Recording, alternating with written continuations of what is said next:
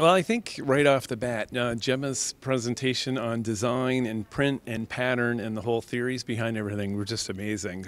Just a great slideshow, one photo after another, just brought a lot of depth, profound meaning to it all, just with design and the implementation of it all. Just fabulous. The feeling of being in an Italian research lab, bringing your heart, your passion, your soul, your purpose of what you bring to design.